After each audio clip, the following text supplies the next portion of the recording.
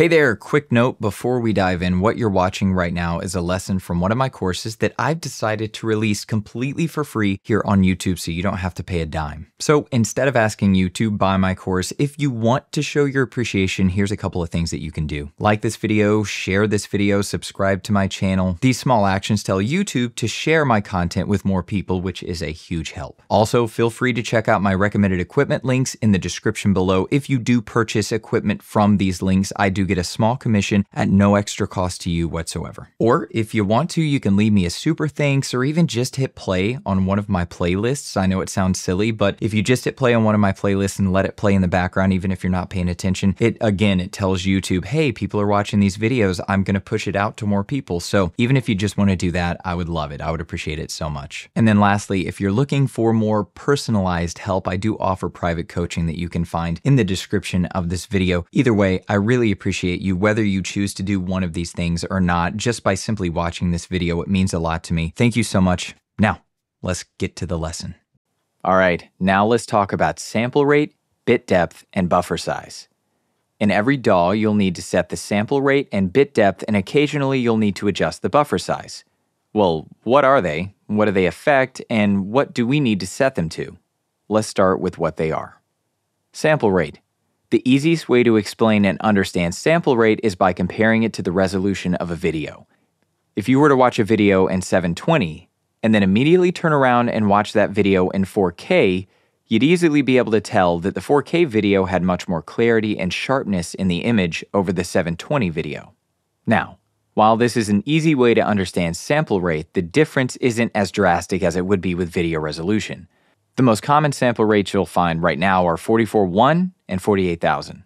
99% of people can't even hear the difference between those two, but the industry standard as of right now is 48,000. Basically, recording at 44.1 will result in a smaller file size, but technically not be as high of a resolution as 48,000 hertz. Although, like I said, 99% of people can't even hear the difference between them, even though 44.1 is technically a lower resolution. Personally, I always record everything in 48,000, but that's totally up to you. I will say, however, if you're a voice actor and you want it to be a career and not just a fun hobby, make sure you record everything in 48,000 hertz unless otherwise stated by the client. Because like I said earlier, 48,000 hertz is the industry standard, and 99.9% of voiceover clients expect their files to be delivered in 48,000. But if you're just a content creator like a YouTuber or podcaster, then it's totally up to you. Now, bit depth. The easiest way to explain bit depth is also by using photo or video as an example.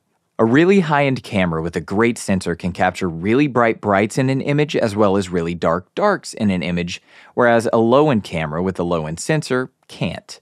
The brights of an image will be blown out, lost, and unrecoverable, and the darks in an image will end up really noisy. This is a lot like bit depth for audio, but rather than bit depth being brights and darks in an image, bit depth is really loud noises and really quiet noises. 24-bit is the industry standard, and it's what I record 99.9% of my audio in, but 16-bit is also used. Now, again, going down to 16-bit will give you a lower file size, so this could be desirable if that's what you're looking to achieve. All right, now, buffer size. What is it?